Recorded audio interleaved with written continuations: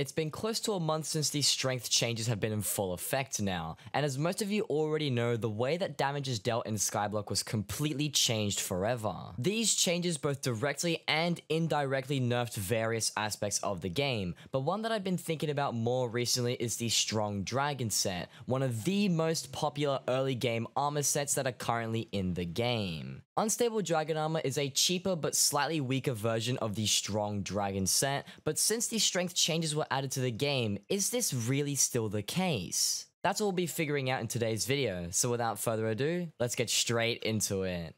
Alrighty, so as you can see, today's video is going to be covering the Strong Dragon Armor set, the Unstable Dragon Armor set, and probably a couple of other things that I'll get into later on in the video. And this is actually a video that I've been thinking about for quite a long time now, because ever since the strength changes were actually released, I've had a lot of really interesting ideas that I do want to get to over the next following weeks. And of course, Unstable has been known to be very similar to Strong Dragon for a very long time now, but I haven't actually seen anybody test out the damage compared to Strong after the changes, and I figured I could be the first one to do that, to see if you guys should be buying Unstable or Strong Dragon if you are in the early stages of the game. Now, if you are a frequent viewer of my channel, you'll probably realize that I'm actually not on my main profile right now. I'm currently on my second profile, and if I just pull up my stats really quickly for you all, I could show you guys what I have here. So I will go over these skills and all that stuff later on in the video, but to keep things short, I'm on my second profile to keep this as realistic as possible, since I am more of a late game player on my main profile but closer to an early game player on my second profile. I figured I'll do all of the damage testing over here, and that'll be as real as possible to what most of my audience should be looking like. But to get things started here, I'm going to be showing both of these armor sets, what they're good for, and what the changes have actually done to both armor sets.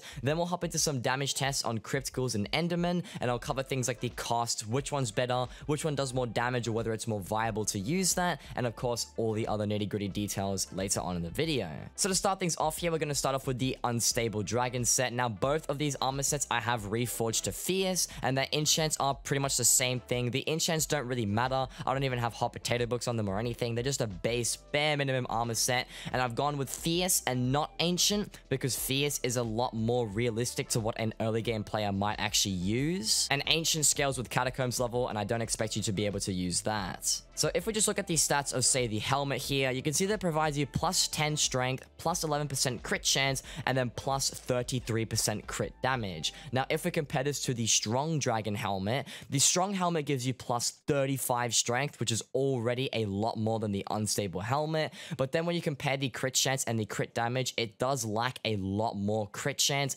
and it lacks a lot more crit damage as well, which is actually granted by the Fierce Reforge, which the Unstable Dragon set does have as a base stat. Now, the full set bonus of the Unstable set, called Unstable Blood, it says that sometimes it strikes nearby mobs with lightning. That is true, although I'm not going to be really focusing on the set bonus in today's video because it's not really that useful, and you'll see what I mean later on when we get to it. However, the Strong Dragon set does have a pretty good full set bonus. It improves the aspect of the end's damage by 75, and then it also buffs instant transmission by upping the teleport range. It increases the duration of the speed bonus by an extra 3 seconds, and it gives you an extra bit of strength when you do cast it. Now, I'll get into both of these full set bonuses later on in the video, but what you need to know for the beginning parts of the video here is that the Unstable Dragon set's full set bonus isn't as useful, and it provides more crit damage and more crit chance, while the Strong Dragon set has a lot more strength, and the full set bonus is arguably a lot better.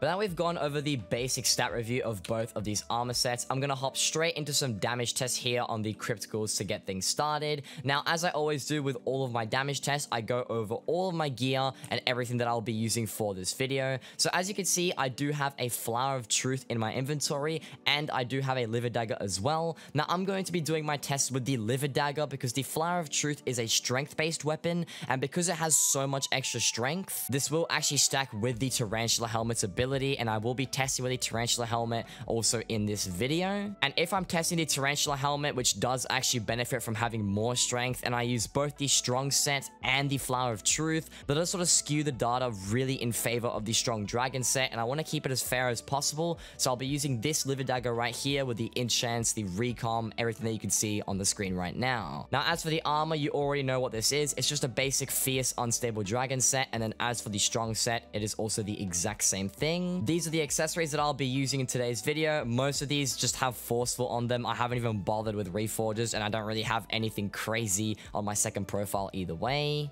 As for the important skills, I am currently Combat 22 and only Foraging 17, which like I said before, it is much weaker than a lot of other people. However, it is most accurate to an early game player. And then for this video, I will not be using any pets either, because it's not really fair if I use a pet that has a better pet item, or maybe things do get skewed differently depending on how different pets work. So to keep things basic, I will just have raw damage numbers with the armor that I showed you, the weapons and talismans I showed you, my skills, and then no pets whatsoever. So to get things started here, I will get a couple of hits on the crypt ghouls with the unstable set first, then I'll get some hits off of it with the strong set, and I'll get my editor to overlay all of that information to make it easier for you guys to see. So with that being said, let's go ahead and hit this crypt ghoul, doing about 24,000 damage front facing, doing another 24,000 damage front facing, and we followed it up with another 24,000 damage, 32,000 damage with that odd different crit, and then once again 24,000 damage front facing with the unstable dragon set. And now if I swap over to the strong dragon set, if we go ahead and do the exact same thing, we once again do 24,000 damage front facing,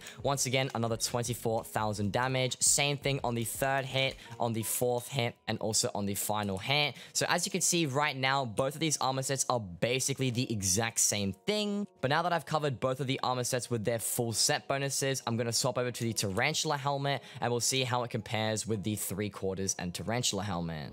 So now that I've gone ahead and put on my Tara helm instead of using the full set bonus of both armor sets, this should up the damage by a very slight amount, as the Tara helmet does give you extra crit damage per strength you do have, and of course it should be doing more damage with the strong set, because the strong set actually gives you more strength to pair with it. But with that being said, we'll go ahead and get some front facing hits, doing about 26,000 damage on the first hit there, followed by another 26,000 and then 30,000 on that hit there, doing 26,000 damage on the fourth hit once again, and then if we go ahead and get some final hits off, we did another 26,000 damage on the fifth hit as well. And now swapping over to the strong set with the tarantula helmet for these damage tests, if we go ahead and repeat the exact same thing, we do 27,000 damage instead of 26,000 on all three of those hits right there, all front facing. We did 28,000 damage on that crypt ghoul, and then on the final hit here, we do around 27,000 damage on the final hit too.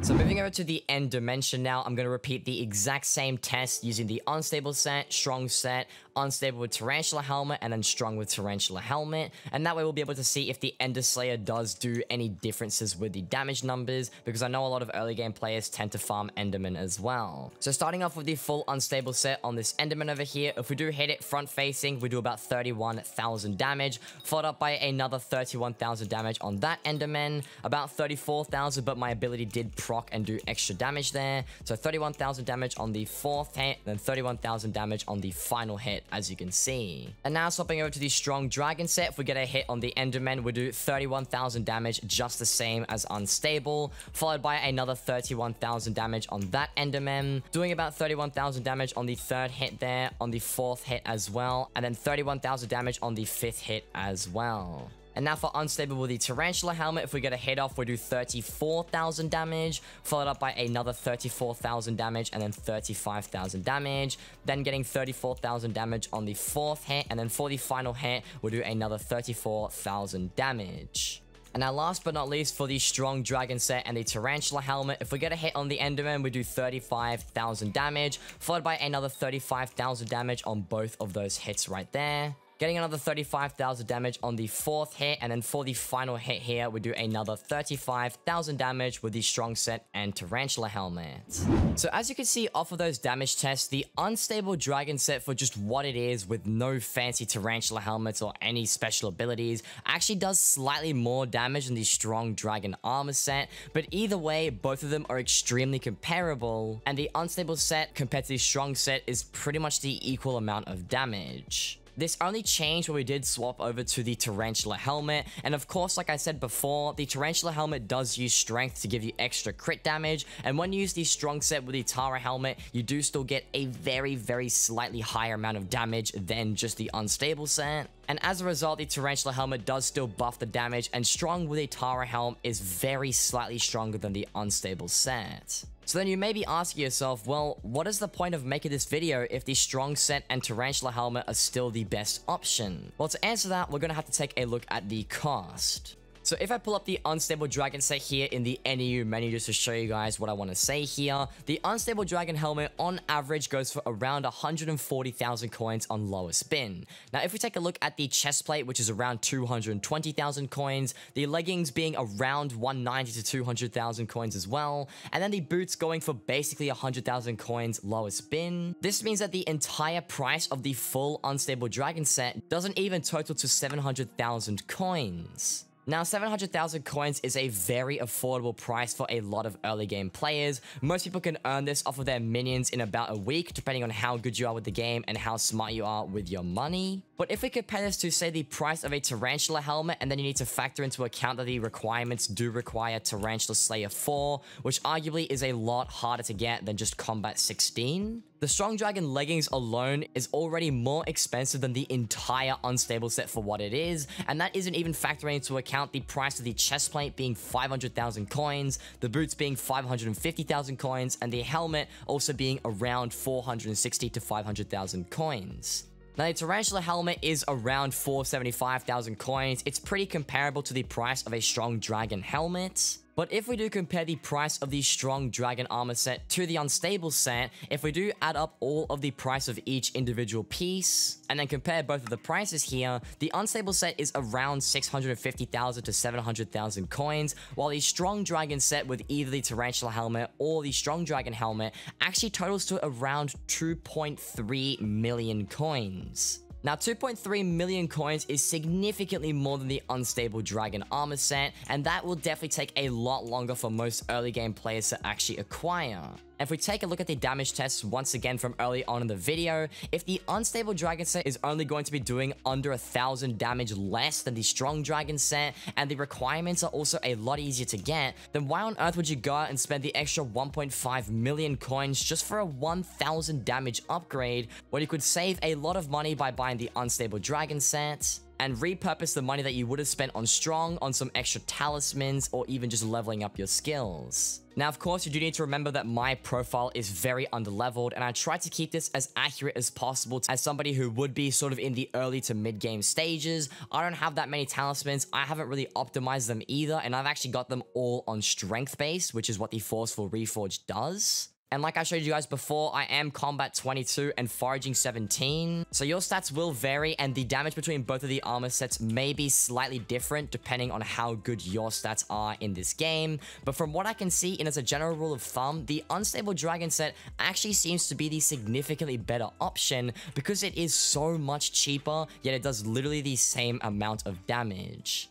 But with that being said, that's going to wrap up everything that I had for today's video. So hopefully you guys did find this useful or informative in some way. I did find this really intriguing even as a late game player myself, because as you guys may know, I did play back when Strong Dragon was arguably the strongest mid-game set. And to see that Unstable once again is going to be slightly better than that, I find that pretty cool. But if you got any further questions, comments, or suggestions about anything that I had in today's video, you can always come visit me when I'm live over on Twitch. I stream every Friday, Saturday, and Sundays. The links are down in the description below. We tend to have a lot of open discussion over there, and that's just a really good place to be. But with all that being said, that's gonna wrap up everything that I had for today's video. And as always, take care and peace. Why is Jug addicted to press pump? What are you smoking? What are you smoking? Why did Fluffy make his own one? Oh my god. Ah! Why did you do that? Oh my god. Why is it... Guys, help me. What do you mean, bro? What was that squeak? Juice? Juice?